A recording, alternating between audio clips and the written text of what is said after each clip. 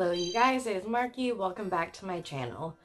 So for today's video, we are going to be talking about protecting yourself in your craft and spell work. But before we even get into that, I just wanted to say thank you to 1,000 followers on Instagram. That is a huge accomplishment for me, and I appreciate it so much. I know some of you are now subscribed to my channel because I am doing a 1K giveaway. I don't know what I'm doing with my hands. Stop it, Marky. So for this giveaway, I wanted to show you guys a little bit more up close and in depth what the winner is going to be receiving, because I did make a post about it where you guys can enter to win everything and you get to see everything a little bit, but not up close like this. So one of the first things that you're going to be, I cannot do this. So I tried to make this video a couple nights ago and I kept saying, you're going to be winning, you win when you win this. When the winner wins, whoever that is, the winner is going to be receiving this rainbow tapestry right here. And it is great for, you know, sitting on outside, laying out for your tarot readings. It's great for whatever you want to use it for. You can even use it for, like, if you want to wrap up your hair, whatever you want. But yeah, the winner is going to be receiving both of these oracle decks. And they come with books also, and not just like your flimsy paper books, but like actual nice, like good thick booklets. And both of these have been cleansed with sage, Palo Santo, and were put out under the full moon last month, so they are good and cleansed and ready to go. Then the winner will also be receiving, along with the cards, a journal if you want to use it to, you know, maybe write down your readings in, or use it as your book of shadows, whatever you want it for. Next, the winner is also going to be receiving this cute little bag. It's actually an Ipsy bag. I don't know what month it is from because I just can't keep track of everything like that. But yeah, the winner will be getting this cute Ipsy bag. So if you want to put one of your tarot decks in it for on the go, that'll protect them and help them from not getting ruined in your bag. And next, something else that I think is really cool and that I think the winner is really gonna like is these handmade wood-burned ruin set, and it is a full set of ruins. A friend Christine of mine made them and I cherish them. I love them so much, but I never use them. I am not into ruins at all. I don't read them, so I don't want them sitting around not being used. So I figured I'd rather cleanse them and throw them in the giveaway. So the winner is also going to be receiving those. And then one of the last things is, I know I mentioned on the post it would be a custom abundance spell, but I've decided that I would rather just do it whatever candle spell you want, except no cursing or hexing. I am not going to be doing that. Nope, nope, nope. Get that out of here. Nothing negative, but other than that, I can do whatever the winner wants. And so I will use a votive candle like this, and then I'm going to end up personalizing and tricking it out by painting it, adding your name to it, and what it is that you want out of this candle spell. Whether it's love, money, cleansing, whatever the case may be.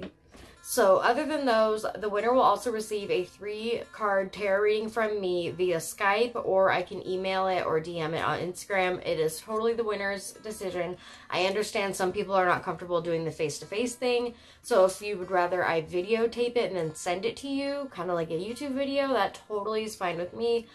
Don't mind it at all, and geez, I'm throwing stuff, and I would not take offense to it whatsoever. Now that I showed you guys all of the giveaway items, I want to talk about protection in your craft. Recently, a friend Sarah of mine were talking about this because a friend of hers opened up to her and told her, was like, so, hey Sarah, so yeah, I am a natural healer, you know, I love doing it for people, I don't mind doing it, but the thing that bothered my friend Sarah is the fact that she's not protecting herself.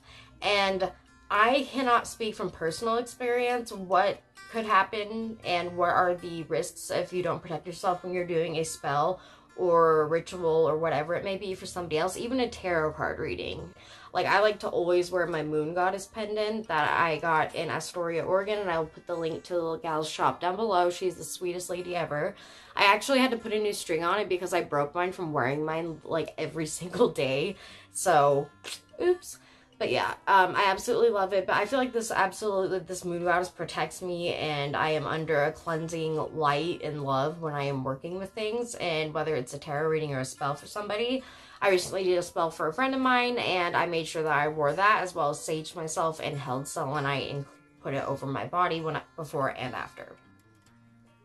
something that also happens, a friend of mine, Kyla, and we wanted to do this video together, but completely forgot when we were hanging out with each other because we just got so excited. We hadn't seen each other in forever. So, but I wanted to share what happened to her and a friend of hers, we'll call her Jane, because I don't believe they are friends anymore. I'm not sure, and I don't want to cause anything. But they had a friend or a coworker, I can't remember who it was, but they were really, really sick. I mean, throwing up, ill, had the flu. They were absolutely, like, just down with a virus. And they decided, oh my gosh, you know, we're new at this. Like, we want to do as much spell work as we can to get practice in. We should do a healing spell for her and do it together, because that's even more powerful. Which I thought was amazing and so generous. And if you were willing to do that for somebody, you are awesome. Like, that is just absolutely, like, top of the line, amazing friend right there.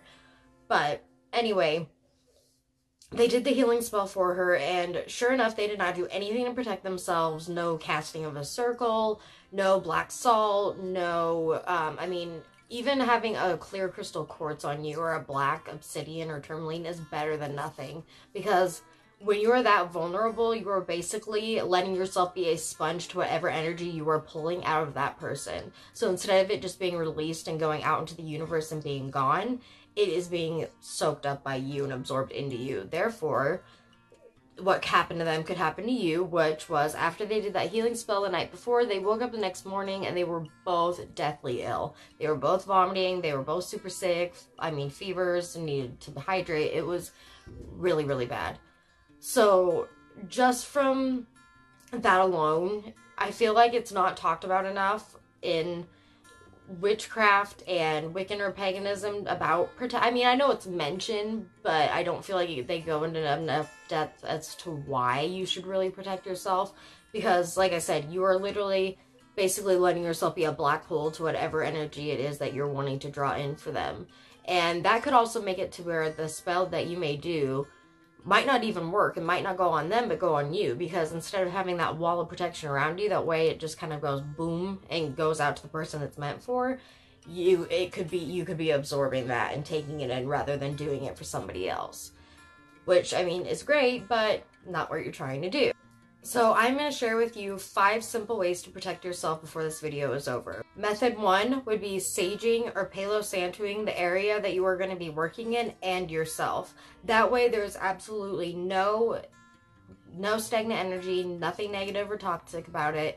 Situation, the whole room is absolutely clean and clear, and then way you are more ready and focused and have a good clean mindset to when you are doing this.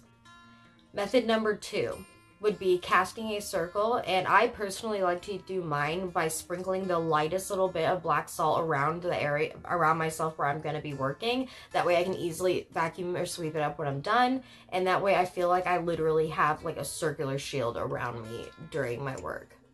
Method number 3, and it's super simple also, not expensive at all, would be crystals. Whether it's clear quartz, black obsidian, black tourmaline, or amethyst. Or also labradorite. Those are all 5 protective stones and crystals right there in themselves. So if you have any of those, hold those in your hand, put them in your bra, put them in your pocket, just have them on you. That way that you know that the energy and protective, like, energy in them is on you and protecting you alone. Method number 4, and that would be kind of similar to the sage and Palo Santo, would be incense. And incense are, again, really super cheap. They're only like 10 cents at, like, I know my local mall, Vancouver Mall, you can go in there and get them for literally 10 cents a piece. And it's not that hard whatsoever. Oh, method number 5, and this is also one that I mentioned already, would be having a pendant or amulet that is enchanted or blessed with any kind of protective spell or ritual, or oils, or I mean, really whatever it is that makes, like I said, a crystal even too. You could wear a crystal as a pendant. But having a protective amulet or pendant is like one of the absolute go-to ways, especially if you're like me and you wear it every day. You have formed a bond and connection with it. Therefore, it is protecting you even stronger, and you can be more reassured knowing that you are going to be okay. And like I said, it doesn't even necessarily have to be for a ritual or a spell. It could just be for a tarot reading. I know I personally just did a reading for a friend of mine when she was over hanging out, and I was exhausted after she left. Drained, super tired. I wanted to take a nap. It was super duper bad. And I honestly think that part of it was that I did not have anything to protect myself. I wasn't wearing my pendant. I mean, was I wearing it? I don't remember. But, I mean, I should have at least saged myself, saged our area where we were working, or had a crystal on hand. And I really regret that I didn't. Thank you guys for watching this video. I really hope you enjoyed it and learned something from it. If you guys want to see what's coming up next, please hit that subscribe button and like. I absolutely appreciate all of your guys' love and support. It means the world to me.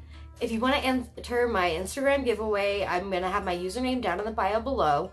Go to my page, go to this post right here, follow the rules, and you will be entered to win all of the goodies I showed in this video, as well as a mystery gemstone / crystal bag that I'm not showing because it's a mystery. Thank you guys for watching, and love and light to you guys, and have a blessed evening.